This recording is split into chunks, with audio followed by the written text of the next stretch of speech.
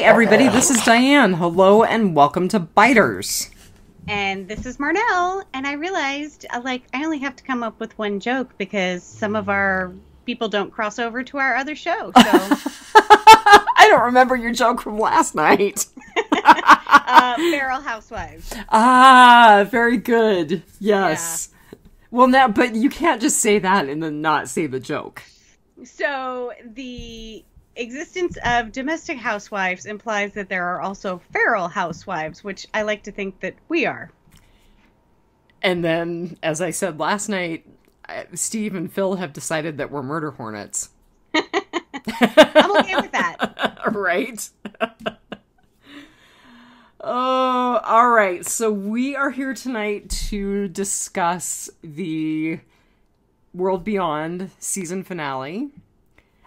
For some reason, my brain was thinking that it was a mid-season finale, and then I was doing some reading, and I was like, oh, crap, this is the end of season 1. Yeah, so I kind of did the same thing, and until I actually looked up the episode's titles. I was under the assumption we were also in a mid-season finale, but I think it's because it's only 10 episodes, and that's short for a season, and... Yeah. Although the first... Now I can't remember. Was the first season 10 episodes or was it 6 episodes? I can't remember. I think it was 6. I think you're right. Yeah. Must mean I need to go back and watch it again. I was actually thinking about that. I restarted the Orville the other day, and I was like, I really should restart watching The Walking Dead. I am not quite done with Schitt's Creek yet. So I still have to watch that. Oh my god, it's so good. But now I have a ton of audiobooks that I have to listen to. Right? Me too. And I'm terrible. I told you last night I download tons of audiobooks and then I don't listen to them. Yeah, I try to listen at work, but it's just, I can barely listen to, fun stuff, let alone the serious subject matter that we get into on our other podcast. Right. So I just had this flash across my screen. Apparently HBO just optioned a post-apocalyptic series called The Last of Us, which is based on a video game. Yes, my other half absolutely loves that damn game. Well, apparently HBO is going to be doing it as a series. So maybe I'll have to keep my HBO subscription on Prime anyway. Oh, and Craig Mazin, who wrote Chernobyl, and Neil Druckmann, who is part of the video game franchise, and then Carolyn Strauss from Chernobyl and Game of Thrones are executive producers. Could be good. Maybe. We may have to cover it for the podcast, since it's post-apocalyptic. When you live with someone who is a super fan of something, they get all butthurt when it's not right. Oh, we don't know anything about being super fans of something. Right? I'm sorry. You're going to have to cut him some slack on that one. All right. I'm sorry. I totally derailed us. So, World Beyond, episodes 9 and 10, which we are, for the sake of tonight's podcast, going to treat as one episode. The titles are The Deepest Cut and In This Life. So I'm going to go first because I usually don't do my rating first. Sure. I rated it 4.2 out of 5 really uneven first seasons. I almost rated it with quite the same rating measure, but you rated it slightly higher than I did, which is unusual. Yeah, especially with this series. Yeah, I rated it a 4.0 Complicated Mothers. We'll get into that. So I have a few numbers from last week. Fear the Walking Dead, Damage from the Inside, had 1.09 million views, which was down from 1.27 million views the week prior. World Beyond really dropped off. So they went from 1.6 million views for their series premiere to 0.78 the week prior to 0.63 for The Sky is a Graveyard.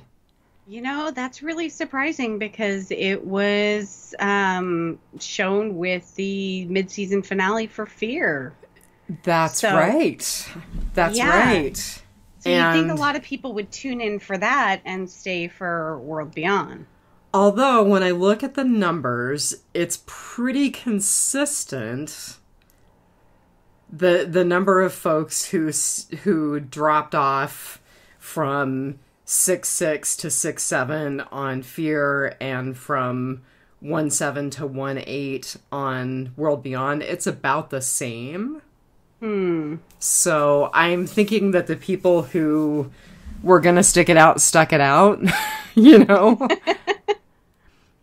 Anyway, I was actually bummed out to see that World Beyond had dropped off quite so badly. Well, you know, I think with these last 2 episodes, they may have pulled it out of the ditch and renewed people's interest in at least seeing the second and final season of this series. So I guess we'll see. I don't know. You know, is it so far in that there are people who are like, I'm done. I'm not wasting any more energy on this series. Or are there people who will hear through the grapevine, oh, the last 2 episodes are pretty good, who will come back? I don't know. You know, I mean, we'll get into it when we talk Whisperer's Corner, but for what it's worth, both Eric Kane and Paul Tassi both basically said, you know, it started out really bad, but it got better, and the last 2 episodes were really great. Yeah, and so Eric even said that, like, the last 2 episodes were so good that it made the entire season better in retrospect, and I have a bone to pick with that. I was going to say, I don't think I'd go quite that far, but the last 2 episodes were good. I'm not sure what I would pick as my favorite episode. Probably that one week where both Fear and World Beyond were great, and now, of course, I can't remember either one. It was about 3 weeks ago, I think. Yeah. So our titles, The Deepest Cut. So I basically just took that to mean Huck's betrayal. Did you have anything else? You know, I was thinking, oh, maybe they're talking about her face and they're making a big deal about the cut on her face and the self-inflicted injury for the sake of the CRM. And then I was like, no, I think it's really just her betrayal. Well, and yeah, then the literal deep cut that she gave Felix. Oh. Yeah.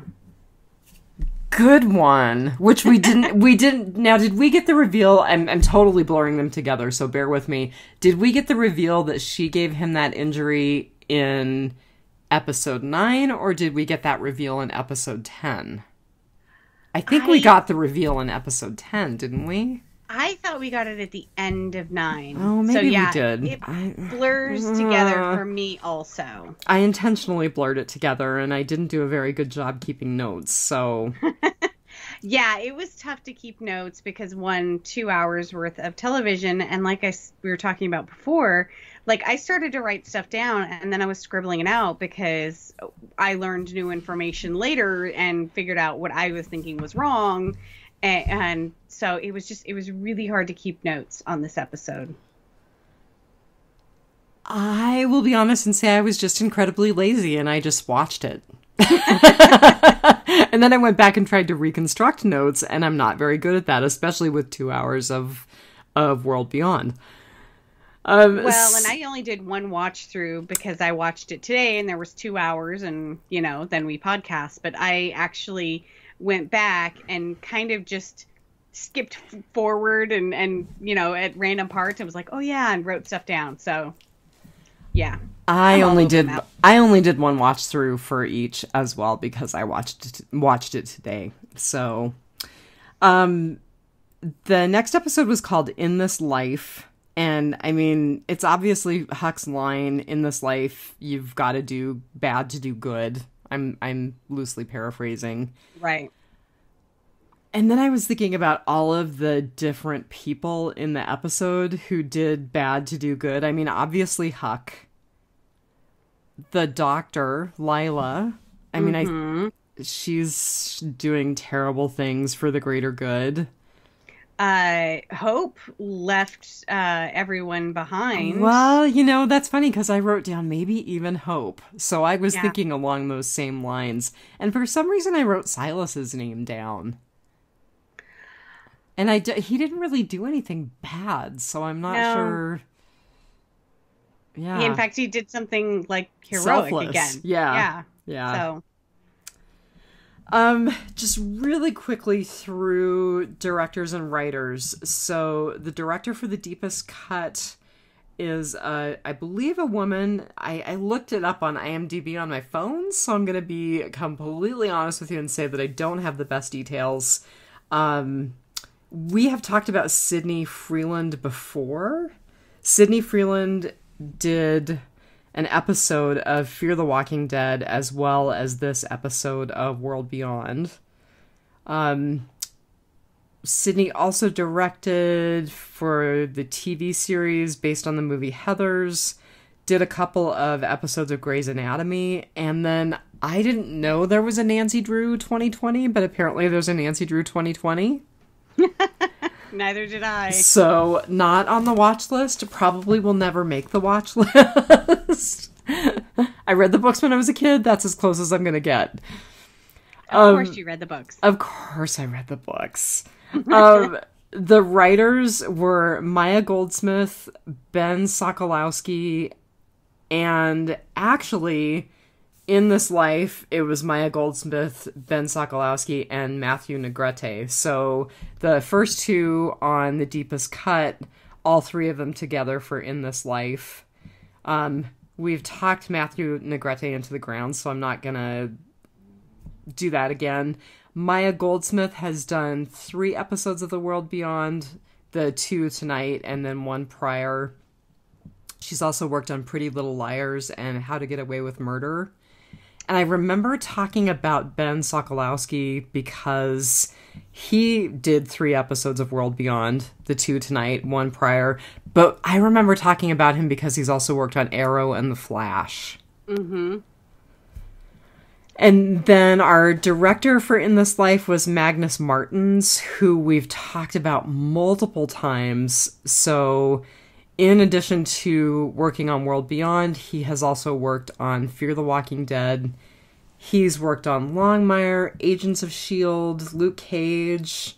The series that came back into my consciousness when I was looking him up was Will, which was that series about William Shakespeare as a young man. I don't remember that. I haven't watched it, but looking up the information on it tonight when I was reading about Magnus Martins, I thought, that might have to make its way back toward the list. It basically, and it looks like it got maybe 1 season, but it treats a young Will Shakespeare like a rock star with kind of the world as his oyster, and he and his peers are inventing theater, or revitalizing theater in the 16th century. So interesting. Yeah, I mean, it looked good.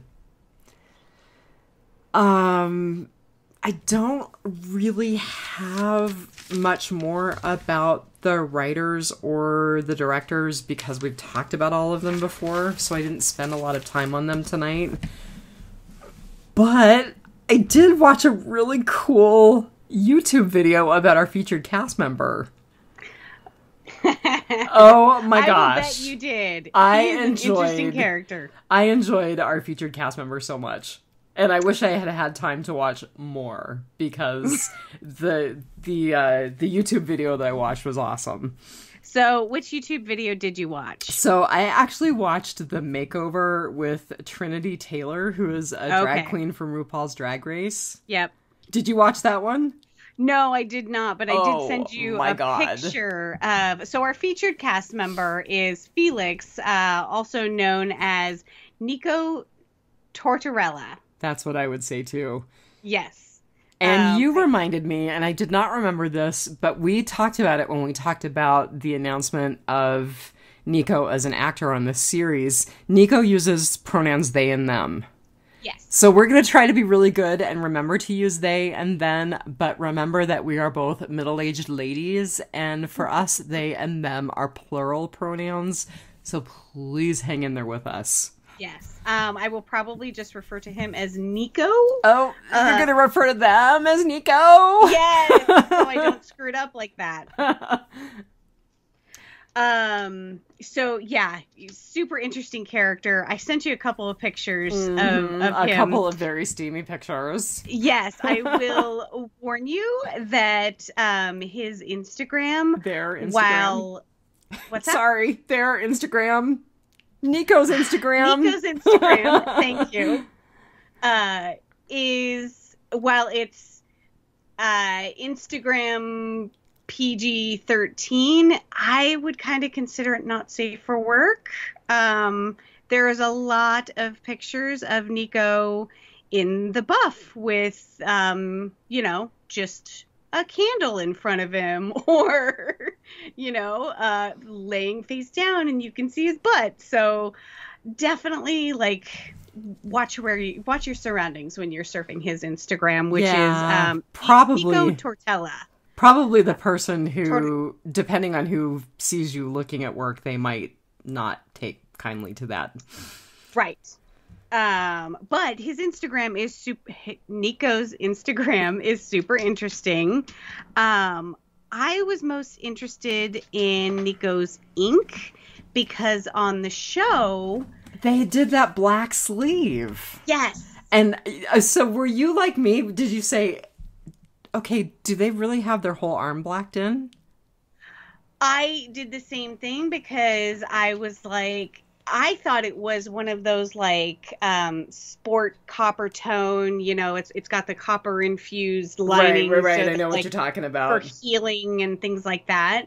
And so I wanted to know if it was ink or if it, wasn't. And so checking out Nico's Instagram, I think the reason why the show covers the one arm that they do is because the tattoos that Nico has on that arm are naked people. Oh, I didn't look that closely, so that makes sense. That would explain why they would do that, because this is YA in the ZA. Yes. And so Nico has the sculpture David a couple of times. Oh. And Nico has their wife. Did you know that Nico has Nico tattooed above their pubic bone? I did not know that. I learned that in that YouTube video tonight. I would have thought that you would have learned it from one of the pictures I sent you. And the drag queen who was helping Nico talk, oh my goodness, Nico said, do you find it funny or disturbing or something like that I have my name tattooed there 3 times? And the drag queen said, well, it's probably convenient for the person who's down there so they remember your name. It was very funny. Did Nico reveal why he had that tattoo? No. Okay. I will say, and you mentioned their wife. So Nico is married to Bethany C. Myers, who is described as a fitness and lifestyle entrepreneur. Mm-hmm. Which I thought, oh my God. So they married in 2018 after 11 years of dating, but they have a polyamorous relationship. And Nico describes themselves as bi and gender fluid, and they describe their relationship as polyamorous. Right. And I had to laugh. I don't know if you saw the same Wikipedia entry that I looked at, but the couple announced that they were in a polyamorous relationship, I believe in an interview, and both were promptly disinvited to their family's Thanksgiving celebrations in 2017. That is terribly sad. It is. Unsurprising, terribly sad. Yes. Yeah. So I will tell you honestly, there was literally nothing on Nico's IMDb credits that I recognized aside from World Beyond and Scream 4. And spoiler alert, I have never seen Scream 4. I'm guessing you have. I have, yes. I have also seen, he was in 15 episodes of the show The Following with Kevin Bacon. Which I know you love that show. I remember you talking about that. Quite a few cast members from the show. So he got his start in television on a show called The Beautiful Life. Sorry, they. Yes. Sorry. Nico was like, you have just completely blown your chance at ever getting a Biters interview. I'm joking. Difficult. I'm joking. Yeah, and I think I'm probably a little more hyper-conscious of it. Number one, because I'm trying, but number two, because I've had patients who are trans. So I try to be... Not that Nico is trans. Nico is bi and gender fluid, but I have patients who use pronouns they and them. And I struggle. So I try to be really conscious of it. Sorry. So you were saying that we've had several cast members from The Following, which you have really liked that show. Yes. And Nico got his start. Nico got their start on The Beautiful Life with Misha Barton, who got her start on a big show, The OC, which was on CW. So... they got a really big start in their career. And this was after doing modeling for the Ford Model Agency. But yes, I actually do not remember Nico from The Following, even though he was in 15 episodes. He just they were not the focus. So yeah. But they were also in a series that was on for 4 years. He was in 68 of they were in 68 of the episodes. This is really difficult. Called Younger, which I have never seen. Huh. Yeah, no, I've never seen anything else that Nico is in other than World Beyond. But there's two things I want to highlight. Nico has a book of erotic poetry out. It is called All of It Is You. Interestingly enough, that is kind of his their drag name. The name is All of It Is You. Oh, that's so funny because I saw that Nico is credited with 2 books. Well, it's, quote, several books, but the 2 that are mentioned are All of It Is You, and then apparently Nico wrote a memoir 2 years ago, which I think it's really interesting that they think they've been around and on this planet long enough to write a memoir, but okay. They are certainly interesting enough. Yes, that's true. What drew me to All of It Is You is he actually has it tattooed between his collarbones. Oh. Yeah. They have got a lot of ink. Yeah, a lot of ink. The Instagram is super, super interesting if you're just looking for some really cool ink. But the other thing that I wanted to highlight was, I always try and find a charity. Oh, cool. And Nico is involved with a charity called I Walk with Anthony. Walking with Anthony believes that every person with a spinal cord injury should have equal access to life-altering medical care. Our focus is on recovery through rehab. We provide direct and immediate assistance to individuals and families through our grant programs, including rehab, caregiving, special equipment, and emergency funds, which are so desperately needed. That is very cool. Yeah, so you can find it at walkingwithanthony.org, and from there it'll link you to their Facebook, their Instagram, their Twitter, all of that. I think they even have a YouTube. So, I saw that on Nico's Instagram, and I also, they had a sign that said, stop intersex surgeries. Nico is very against gender assignment surgeries when a child is born having either both or ambiguous genitalia. And so I have to tell you a story, and I don't want to get too deep in the weeds because I don't want to violate anybody's privacy, but I have met individuals who had gender assignment surgery as infants because they were born with either dual or ambiguous genitalia, and then just weren't told, found out later in life, and ended up having additional genital surgeries as a result of a decision that was made before that child was even developing. Right. So I can't imagine what it would be like to be the parent of an intersex child, but I really support that because I've seen people whose lives have been harmed by that decision being made really early on before the child has had a chance to declare him, her, or themselves as a human. Or develop a sense of what they should be, if anything. Right. You know? So yeah, I really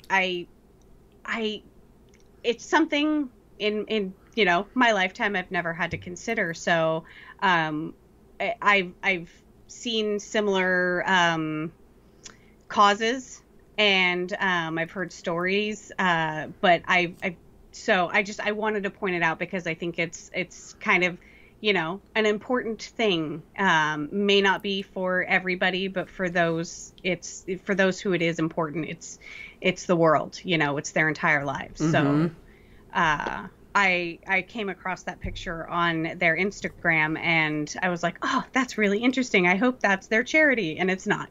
But the spinal cord one is amazing because I could not imagine having a catastrophic spinal cord injury that left me debilitated, because rehab, recovery, any special equipment, hundreds and thousands of dollars that, insurance doesn't cover. So it's a great charity. So I have to say, by the way, love their Instagram. Oh my goodness. There are some wonderful shots from World Beyond. There's a wonderful shot of Nico and Michael Cudlitz sitting together on the scene for one of the episodes that Cudlitz directed.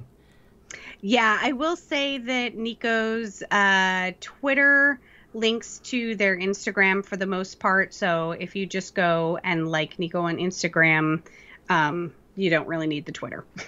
Okay, good to know.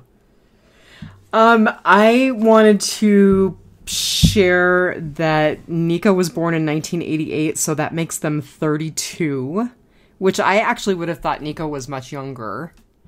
See, and I pegged Nico as older just because of the character on World Beyond. Really? Seems way more adult and capable and serious, and Well, I mean, in contrast to our band of ragtag teenagers. Right. Also, Nico was born in Chicago. Hey, Diana and Steve. Started professional theater in 7th grade. Is wearing a fabulous Disney suit in their IMDb picture. Is that Disney? Yeah, I scaled in on it so I could see. Yeah. It looks like just pinups to me. No, I'm pretty sure it's Disney. Huh. Now you're making me doubt myself. It's amazing. It is very eye-catching. Nico has the same picture on their Instagram way, way back.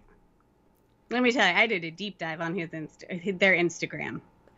The only other thing that I was going to say, and I alluded to it, and you alluded to it, is that Nico competed on RuPaul's Celebrity Drag Race in April of this year. And you actually sent me a picture from their appearance. Yes. And it was for charity. Unfortunately, Nico did not win. But they also competed in a lip sync battle. And there's a picture of that on their Instagram. And I completely lied, so you're right. It looks like it is just pinups. I got distracted by the one that looks like Cruella de Vil on the top. So there we are. It is a fabulous suit, nonetheless. Yes, but there is a amazing peach taffeta gown picture in their Instagram. Yeah, it's awesome. So, by the way, I'm not going to share it on Biters because it's a little bit not safe for work.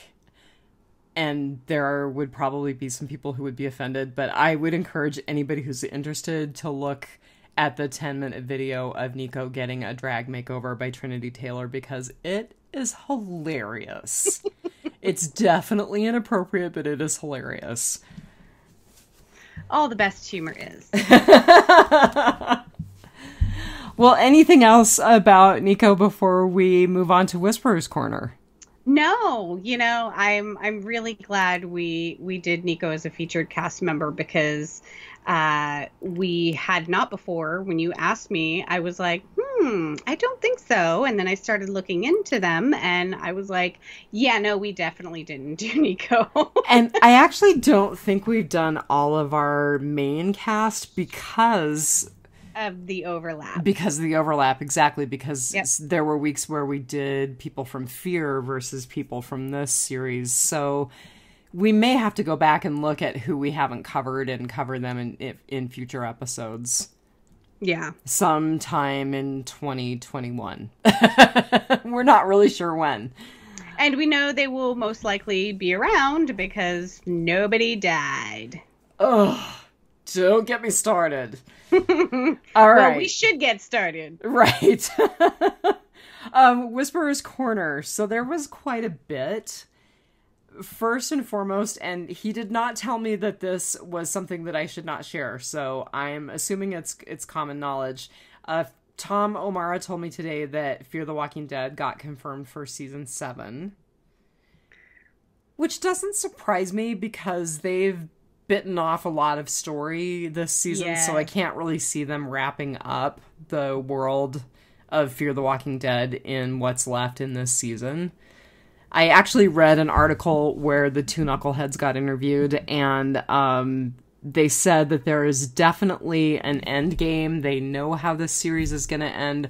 There has not been any conversation around wrapping Fear up, so there's not like a projected time frame for Fear to finish out like there is with the main series. Yeah, there's just too much storytelling to try and wrap it up so quickly. So yeah, I definitely don't think it's going to be wrapped up in 9 episodes. Yeah, nope. There was a little more information about the anthology series that was proposed. As far as I had heard, it wasn't greenlit, but it sure sounds like it's greenlit. So I'm talking about Tales of the Walking Dead. This was an interview on comicbook.com, and they talked to Scott M. Gimple quite a bit. And then they talked about different things that are being proposed that are kind of out in the public eye. So apparently Cudlitz has been hinting that Abraham Ford might make an appearance. It sounds like they're definitely planning on more of Beta's backstory. Mm-hmm. Tragic backstory, apparently. Right? You must have looked at the same article. Yes, I did. They are in talks with John Carroll Lynch to reprise the role of Eastman. And if you like John Carroll Lynch, go watch Big Sky. It's awesome. Oh, that's the new Hulu series you were talking about, isn't it? Yes. Okay, I'll probably need to put that on the list and higher up on the list. Yeah. So I was actually really excited to see that they've been talking with John Carroll Lynch about doing another Eastman episode because I really liked that episode. Yes, he was a great character. Mm-hmm. We mentioned this when we were first talking about Tales of the Walking Dead. So Sonequa Martin Green has said that she would love to revisit Sasha. And Sasha deserves more time on screen. She was an awesome character. Yep. And then Gimple kind of wrapped it all up by saying, we're still planning. We're quote, still sequencing. So, Not really sure when it's going to premiere. He said something about not wanting to flood the market, and I thought to myself, I wish you would have thought that when you put World Beyond and Fear on the same night. Yeah. But thanks for that. There we go. Also on comicbook.com, Gimple is fueling the rumors that Madison may be returning to Fear. So, last week we talked about Ian Goldberg and Andrew Chambliss fueling that rumor. Well, Gimple is saying, keep hope alive. So, I just find that irritating. There's some speculation in the article that maybe they're talking about Madison coming and doing an episode of the anthology series versus coming back to Fear. I think I've said it before on Fear the I'm kind of ambiguous about Madison coming back. It would be interesting. Like, I'm not for or against strongly either way. So Gimple is also adding fuel to the fire where people are speculating that she's the one who saved Morgan. Right. But I think an anthology episode would be awesome. And Kim Dickens has said that she would like to come back and do Madison again. So, I'm sure she would be thrilled to come back on to Fear. I'm sure she would be thrilled to have an anthology episode. Yeah. I don't know. Like you, I'm ambivalent about her coming back on Fear. I'm not hugely against it. I'm not ecstatic about it. I don't know. All I can say about Fear right now is it's better than last season was. Yes. I had to think about it, but yes. All right. So Paul Tassie's article about the World Beyond finale, I have a bone to pick with his article. So he said, World Beyond finally spells out CRM's A's and B's. No, they didn't. Yeah, I was like, okay, did I miss that? Well, that's exactly what I thought. And then I read his essay, and he said, the A's are the best and brightest minds, and B's are everything else. And I'm like, that's not quite what I got. Yeah, it could be. I don't feel like it got spelled out. So, do I remember when they showed the other scientist as a zombie in the lab?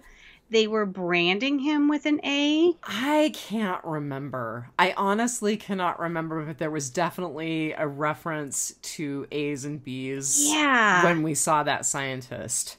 And it certainly was not in the context of this is the best and brightest mind and the B's are everybody else. Yeah.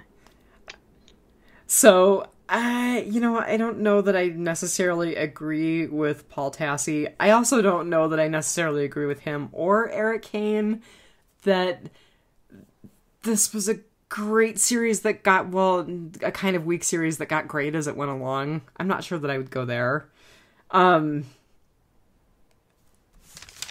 So my bone to pick with Eric Kane is probably best left for Rotting Potpourri. Okay. Yeah. I've got a little tiny bit more in Whisperer's Corner. So gamesradar.com, which I cannot tell you how reliable a source that is, but I did find it on another website as well. So they said that Herschel, Maggie's son, will be in season 10C. And then I actually saw a picture on another website, and oh my gosh, he's a little teeny tiny Glenn right down to the baseball cap. Oh my goodness. He's so cute.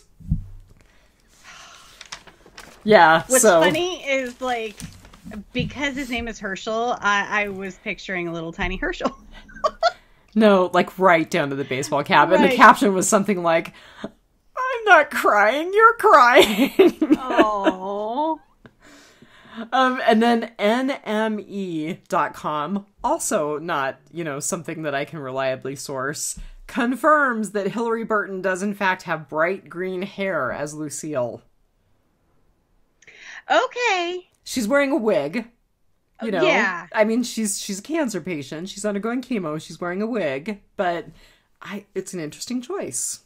Because that is definitely not how Lucille is represented in the Negan one-off.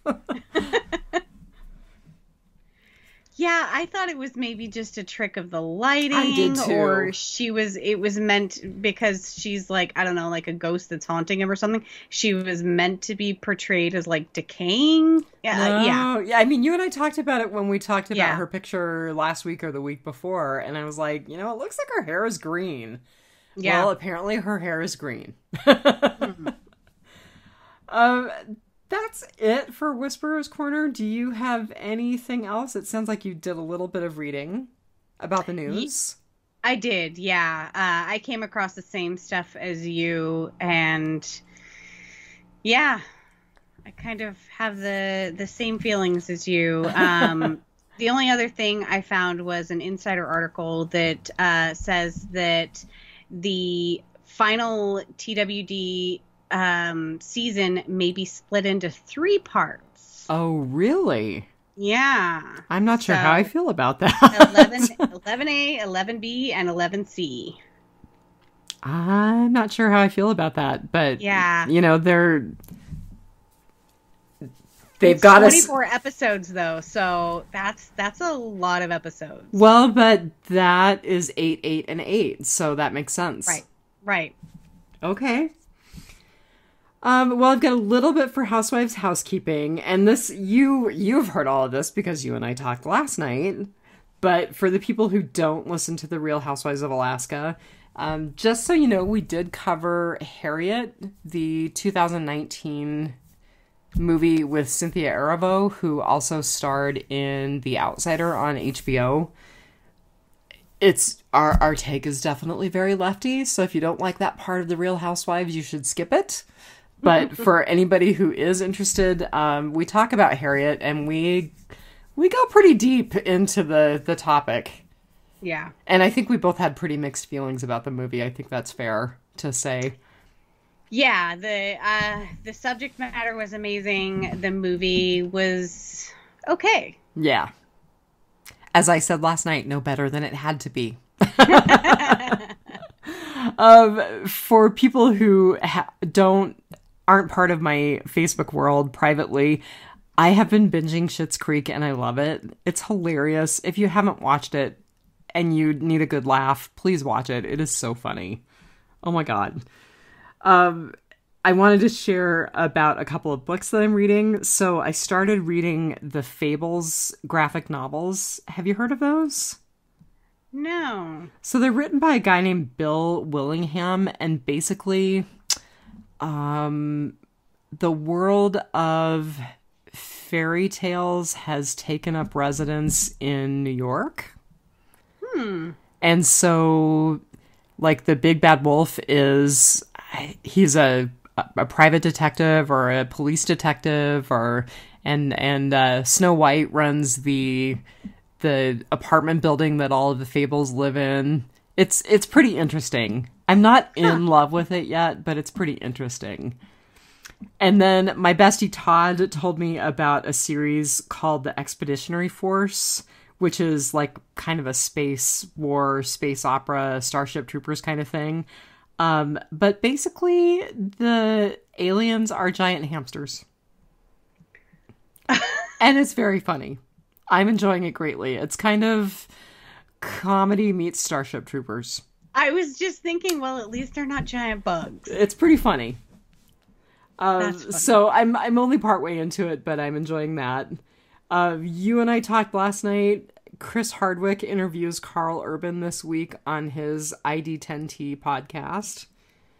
And then I wanted to mention to you, because I heard this interview with Alec Baldwin on, oh my goodness, Molly Jong-Fast and Rick Wilson. What is their podcast? I did not know Molly Jong-Fast had a podcast. They do a podcast for the Daily Beast, and I'll be darned. Oh, The New Abnormal. It's political, okay. So, I mean, if you don't like the Real Housewives lefty politics, you probably don't want to listen to it. But they interview Alec Baldwin, and he happened to mention that he is not starring. He's part of the cast of a dramatized version of Dirty John. Ooh. Yeah. And it's going to premiere on Peacock sometime next year.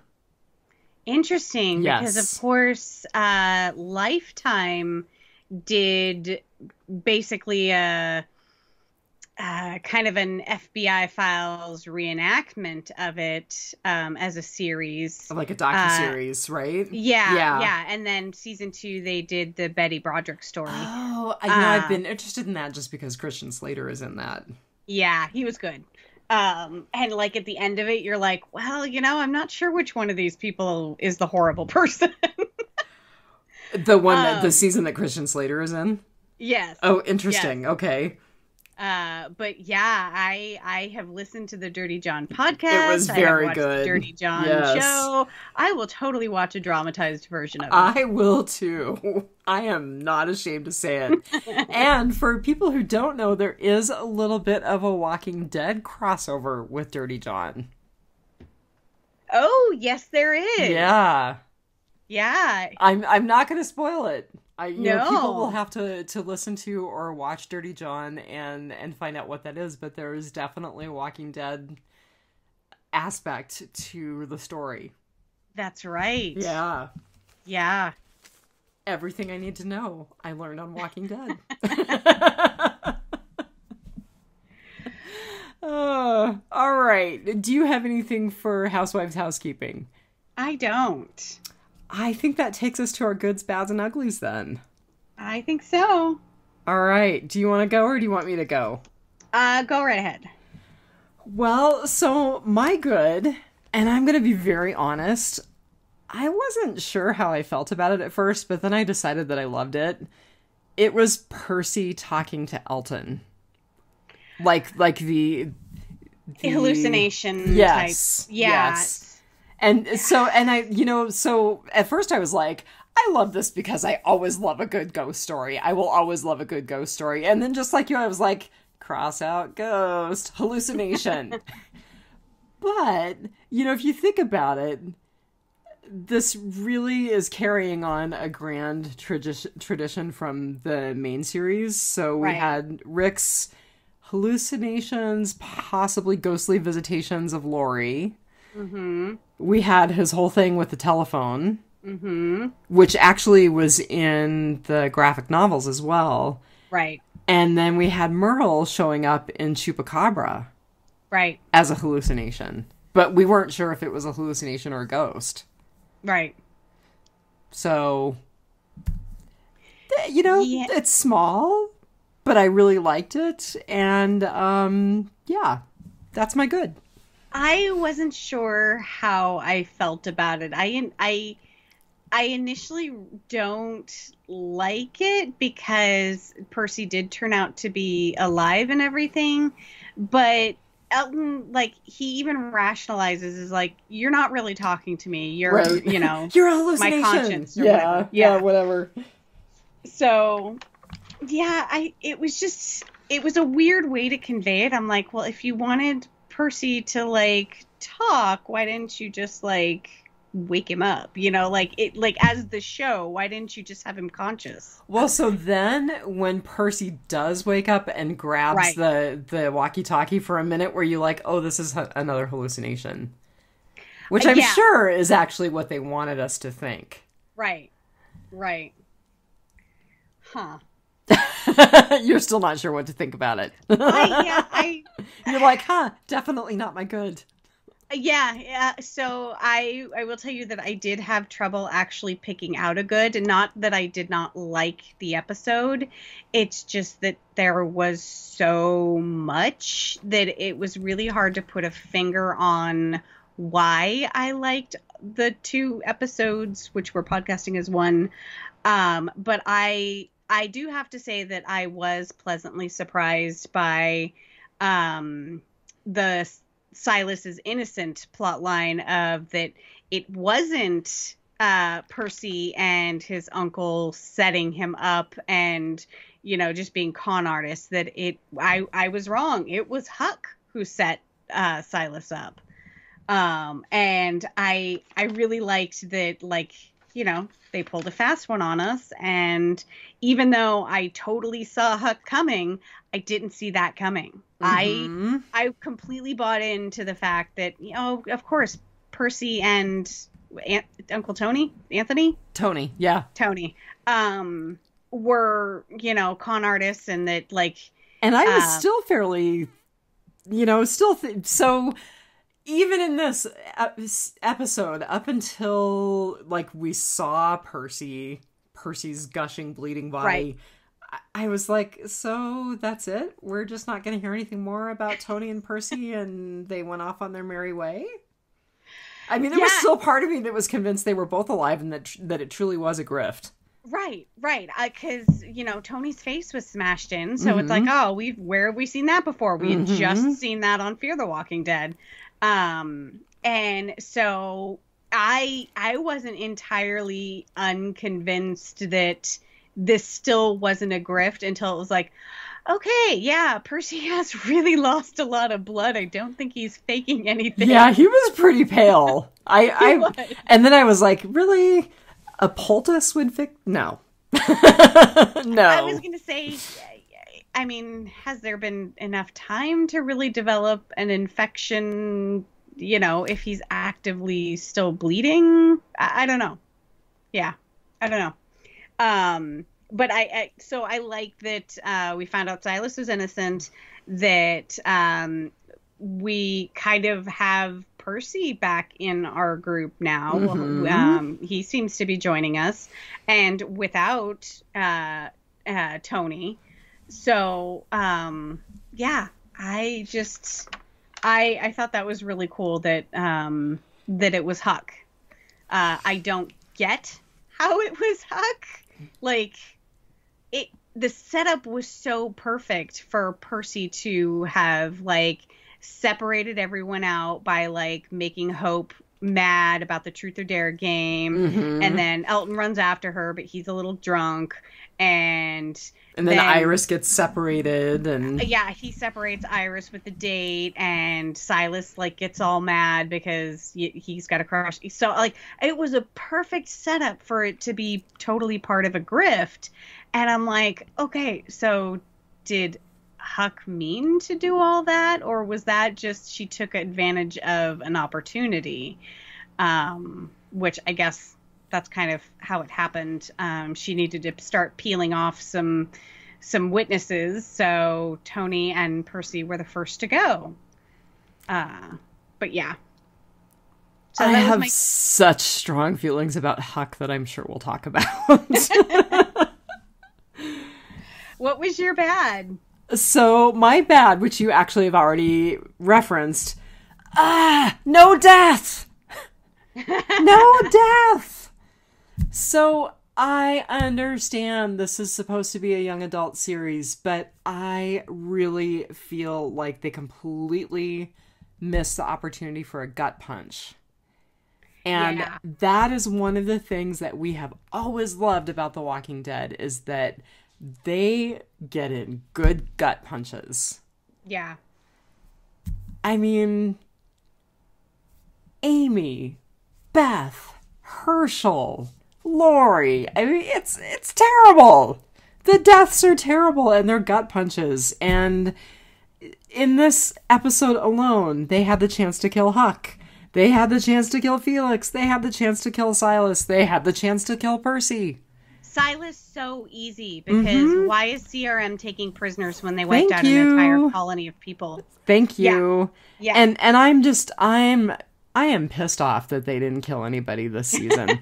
I am. And part of it is because they missed out on a potential gut punch, a potentially great dramatic storyline. Right. And they would have, for me anyway, they would have sucked me in more. They would have hooked me a little harder. It just would have meant more to me. Yeah, I mean, Hope could have totally pulled the trigger on Huck, and we would still wind up with Hope on her way to CRM. Yeah. And we would have still ended up with the mothers are a complicated storyline. And, you know, I feel like actually it might have redeemed Huck a little bit. Yeah. Yeah. I'm mad that nobody died. We have probably like what, another 12 episodes? Like, are they just gonna start mass killing everybody next season? There's another 10. Okay. So we have 10 episodes in which someone could die meaningfully. And it better be somebody big and not just the dad. Ugh.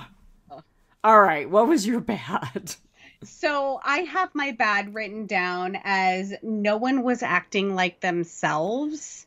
But what I really mean about that is I feel like we got a whole lot of character development in a certain way over the past 8 episodes, and then 9 and 10, Fast and Furious, like everyone just started going off the map. Quite literally. But like everyone was making like fast, rash decisions and like doing things that were completely out of character, and it was too much in the 2 episodes. I feel that they could have spread out some of this story they could have dropped a few things in like the past 4 or 5 episodes and made those episodes way more interesting, and still gotten to where they are without this fast and furious, you know, we're going to have a fight and then we're going to separate everybody. And no, we find out Huck's bad and Silas is good. And like, it was just too much to cram into 2 episodes. Like, you could have still ended on the cliffhanger. You could have still had 2 very exciting episodes. You didn't have to put it all into, you know, too many irons in the fire. So your bad leads directly into my ugly, which is that Huck was so weird. Yeah. She was totally not at all herself, and she was completely telegraphing her betrayal with her totally bizarre behavior. Yeah, the cool chick became cagey all of a sudden. Well, and like overacted everything. Yeah. Totally overacted everything. And I was like, you know, she could have played it cool and no one would have caught on. Yeah, because I don't believe that they wanted to believe that. No, and I definitely do not believe that anyone, especially Iris, who does not strike me as a particularly bright human being, I don't believe that anyone was suspicious. I don't. And then Huck started acting really weird in these last 2 episodes. And then Iris was like, I've been suspicious all along. Yeah. No. No, it really bothered me. It was, as you said, all of these characters suddenly started doing things that were very out of character. And Huck was definitely the worst. Yes. Although I have to say, Elton ripping up his mother's manuscript was right up there. Yeah. Yeah, I mean, I guess that was the plot device for him to go chase the wind and find right. Percy, but, yeah. So was your ugly a good ugly or a bad ugly? I don't know. My ugly is a question. I'm giving you less grief than I used to because I find that I'm doing more and more of the, well, it was good and bad. Yeah, I don't think this is a good or bad. It's a question. Like, so is Lila really in love with Leopold, or is she just a plant to, I don't know. I don't know, but she's awful. She is an awful human being. Her whole rehearsal of the lines that she was going to say to Leo about hope. Yeah. Ugh. Yeah, I was not, like, I liked her better as the silent scientist, you know, watching over all of the experiments. Like, yeah, like, we like I said, we got a sense that she did have some extra relationship with the girls' father because of the way that she kind of beamingly looked down at the card from them. It was a little more than this is my colleague's daughters and one of them may be the key to the future. It was more tender than that. And so it was like, okay, they're probably in a relationship. Well, bam, they smack us with it this time. And like, I didn't need to see her on his lap or them smooching. Like, and I got it. Her lentils are terrible.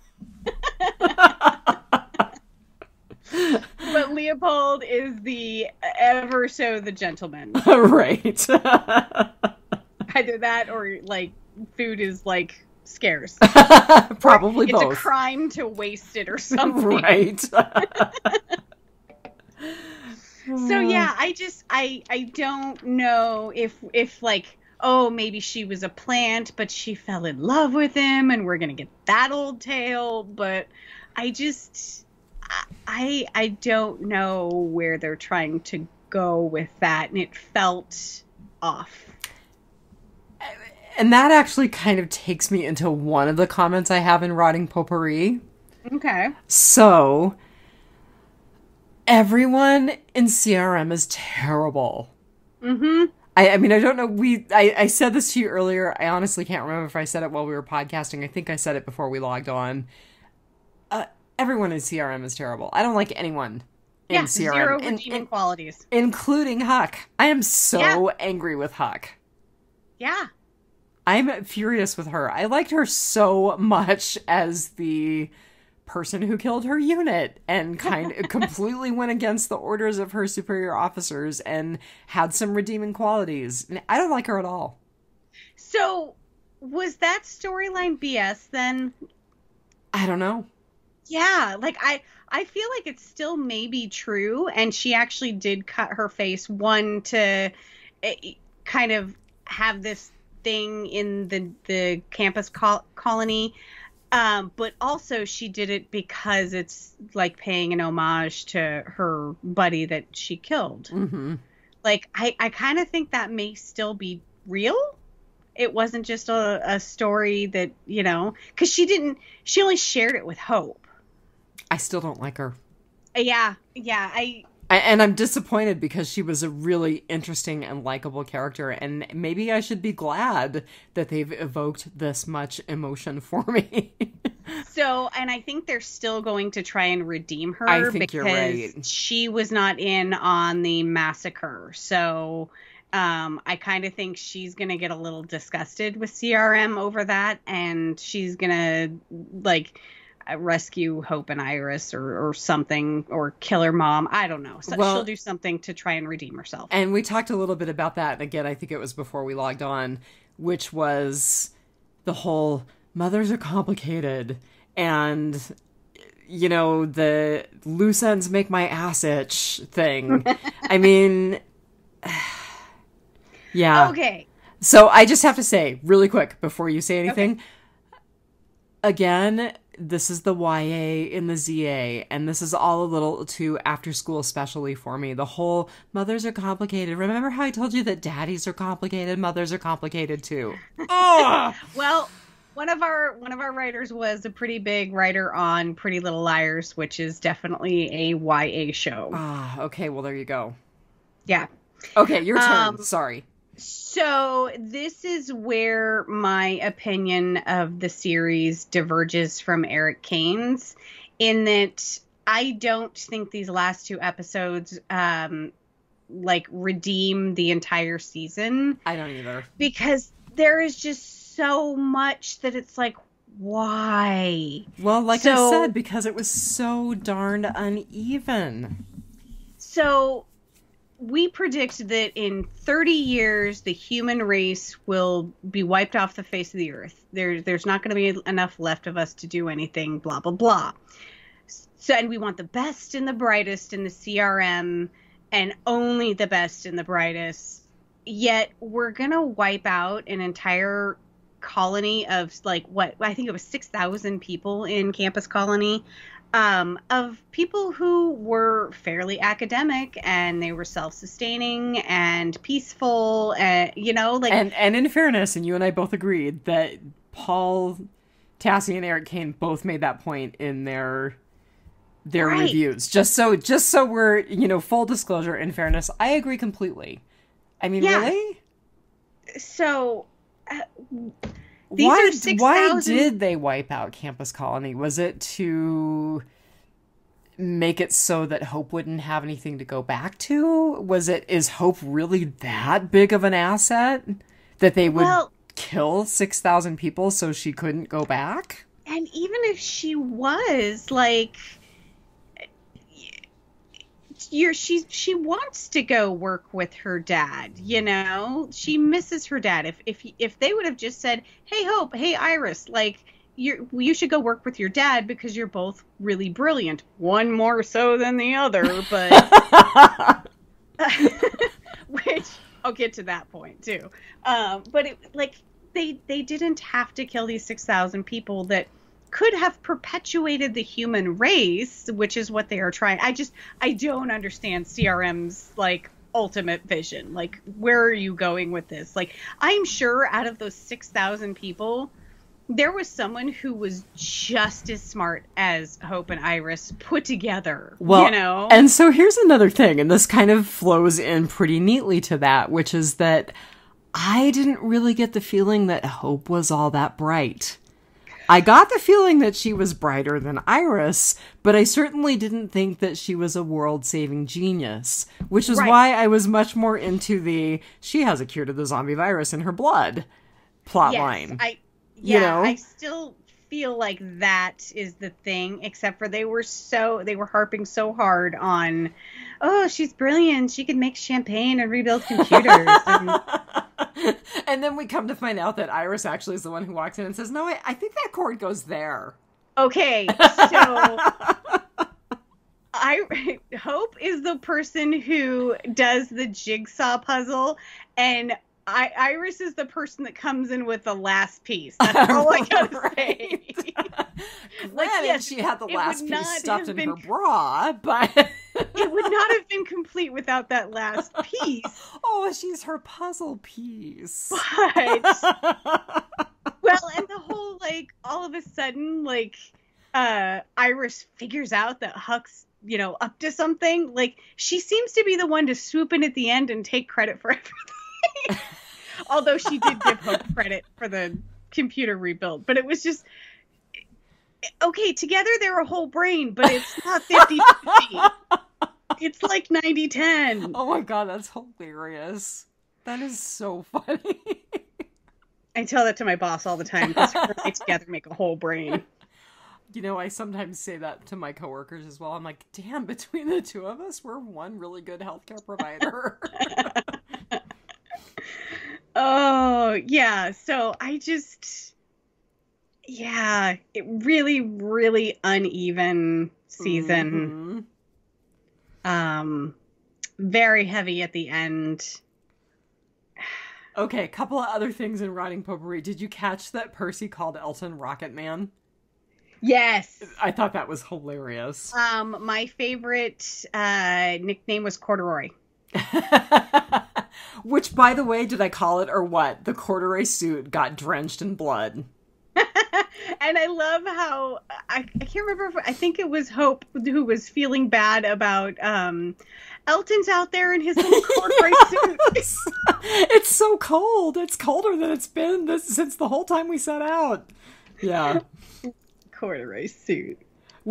So it was nice to see Elton in a rain jacket, so we actually saw him in, like, real clothes and not just his corduroy suit.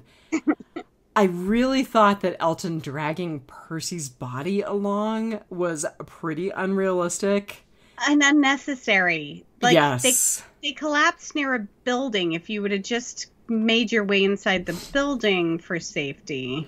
Well, and then him wielding Silas's wrench, totally unrealistic. Yeah. I didn't think he had the arm strength to raise that wrench. Mm-mm. And then taking the pocket fisherman and wrapping it around the walkers. Oh my god, that was so awful. Like, I heard Benny Hill music in my head.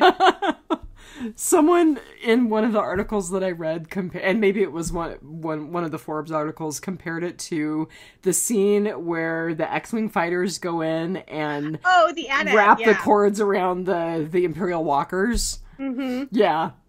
Yeah.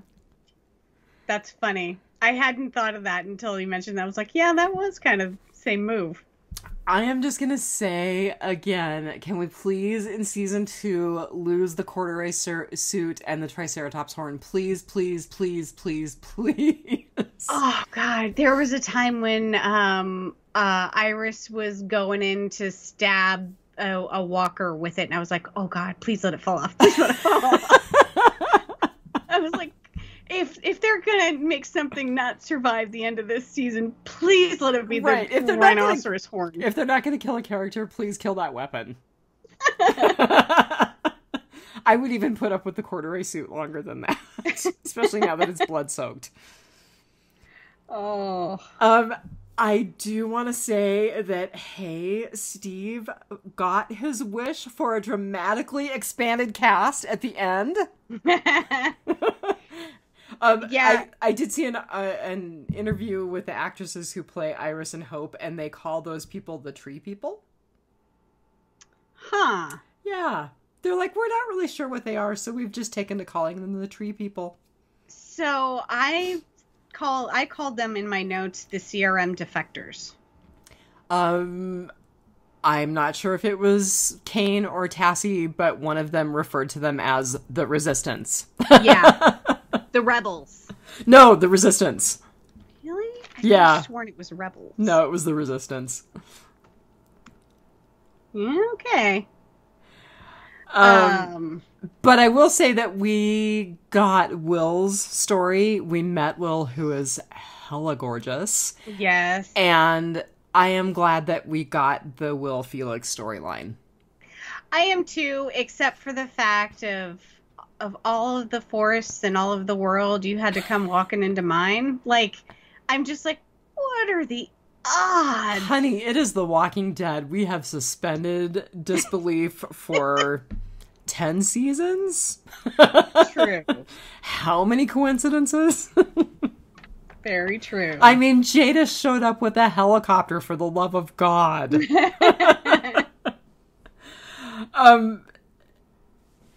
I do want to say that as far as I was concerned, they could have stopped the last episode at the scene where Huck says to Felix, well, you are aces, really.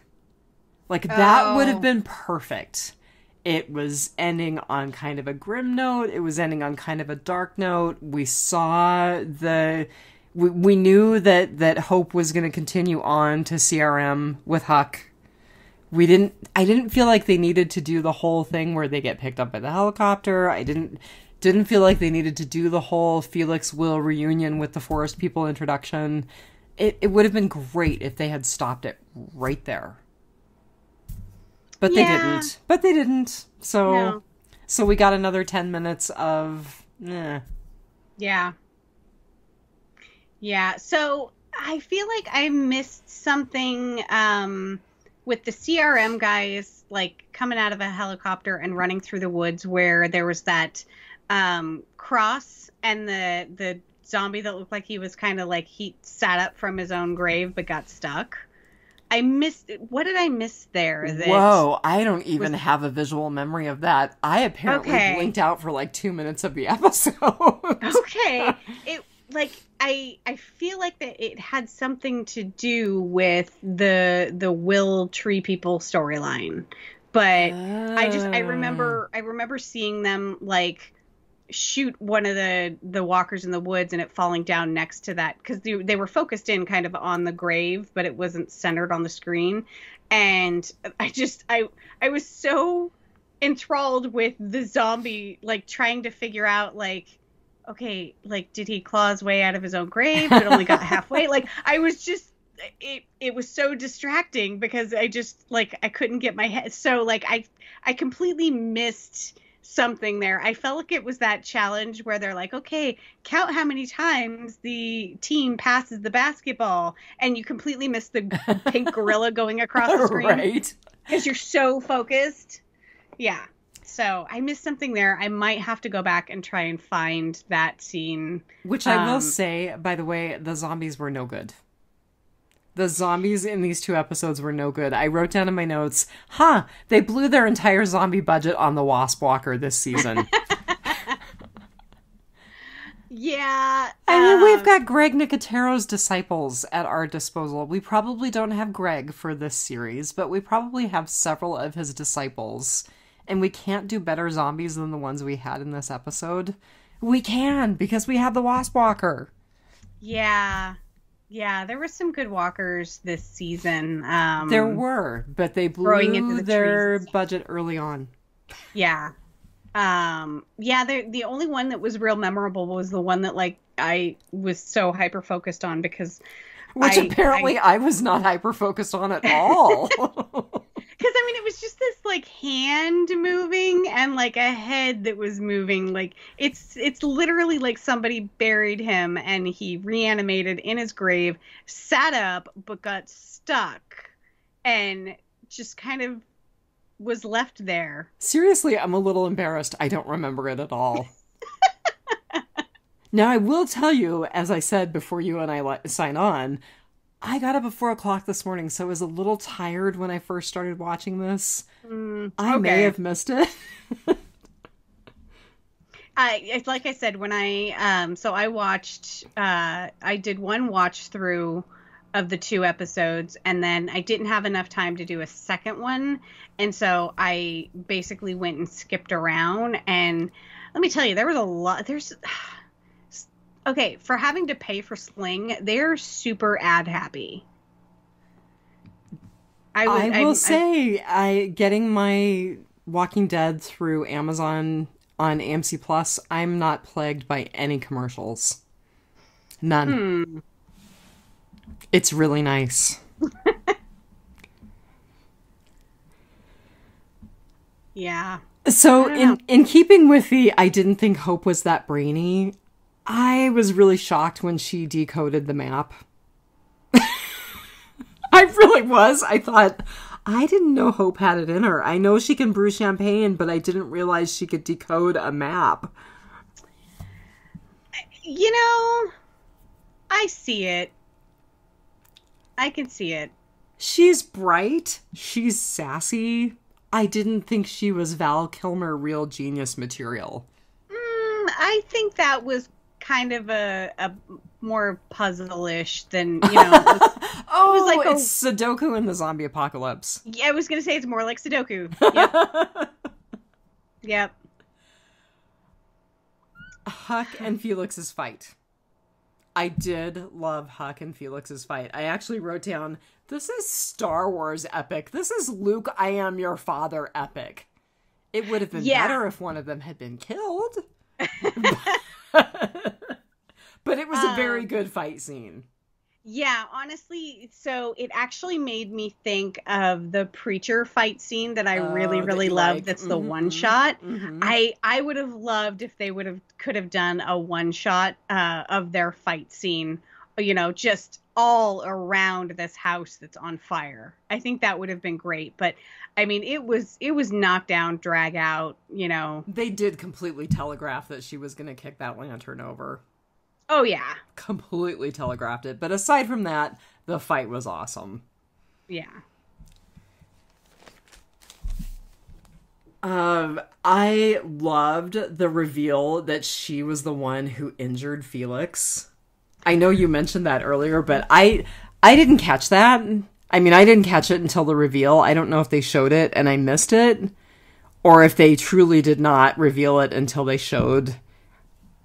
I didn't catch it until it was revealed that she was actually the cause of that, but I am kind of like, really? He didn't notice she, like, gouged him? I just find it really hard to believe, even in the heat of battle like that, like, he didn't turn around and be like, watch where you're poking that thing. He's lucky she didn't hamstring him. That was a pretty bad injury. Yeah, I mean, ugh. I have when I stand on my tippy toes, my Achilles grinds, and it grosses me out every time. And so like anything to do with like the back of the ankle. I don't know. I've seen a torn Achilles a time or two, so I guess it doesn't. Yeah, doesn't bother me. Yeah. I don't know that I have anything else. I generally really liked it. There were some really great moments. I hope so. I agree. Over 2 hours. Right. I agree with you that there was some problematic stuff. And it was mostly for the season overall. Yes, definitely if I had to rate this season overall, I would not rate it a 4.2. I was thinking about it earlier and thinking, how would I would probably rate it like a 3.5. It was a fair effort. Maybe a 3.8 if I'm being really generous. Yeah, it's just there was, like I said before we started podcasting, there was so much that was left unexplained, and not in a good way, not in like a cliffhangery way, in a why the hell are they doing that way? Mm-hmm. So, we'll watch it, we'll podcast it, we'll do season 2. I was gonna say there's only one more season of this right left anyway. Yeah. I mean, and maybe they will explain it away, why they had to kill 6,000 people for Hope. She better have a cure to the zombie virus in her bloodstream if they killed 6,000 people to keep her from going back to campus community. God, I'm sitting here trying to go through the episode to find that scene. To find that dang scene. Well, if you find it, you'll have to tell me which episode it was in and approximately where. Right. I'm assuming it was in the first episode. I honestly don't know. Maybe I hallucinated the whole thing like Elton hallucinated Percy. Okay, biters, did she or did she not hallucinate the zombie clawing its way out of its grave? And was it a beta moment or? Oh, so I mean, this is our last Walking Dead episode until probably spring. So I'm thinking that maybe I will take you up on taking next week off. So we will be 1 week without biters, and we'll kind of regroup and figure out what we're gonna do. So I kind of want to watch the Netflix kind of Train to Busan type movie, #Alive. Did you say it was a limited series? No, it's a singular movie. It's a movie. Okay. Yep. So do you want to do that next week, or do you want to take a week off and do it the following week? Let's take a week off. Let's give everyone a chance to watch it. #Alive. And then we'll watch it and podcast it. Okay. Yeah. And we'll kind of problem solve what we're going to do until we have new Walking Dead content, which I think was the end of February is when 10C is coming back. Yeah, that sounds right. So, well, hit us up, biters. What did you guys think of the finale of World Beyond? Yeah, and if you have any ideas of what you would like to hear between now and the end of February, let us know. If I can get Diane to watch Idiocracy for the other podcast, she'll watch anything. We can convince her of anything. Oh, that was a terrible movie.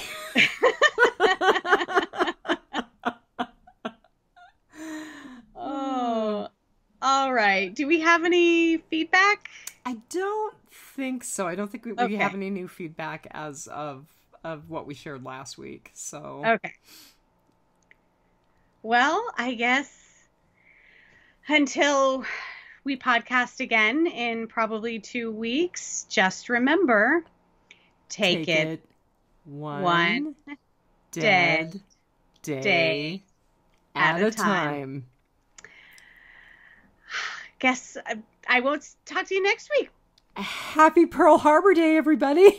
Oh, yeah. And maybe my birthday. Maybe we'll podcast on my birthday. Oh, is your birthday a Saturday or a Sunday? Or I think it's a Saturday. Ah. Yes, everyone. Marnell's birthday is the 12th of December. Yep. And Lilith's is what, the 11th? I think so. The Real Housewives housewife? Yeah. Your birthday is a Saturday, so I don't know that we'll podcast on your birthday, but our next podcast will be sometime around your birthday. Happy birthday to me. Happy birthday to you. Your present is probably going to be late because I'm not sure if it's here. Oh, that's totally fine. COVID. If anything goes wrong, it's COVID. Right? Yep. All right, everybody. Stay safe. Have a good 2 weeks. Bye. Bye.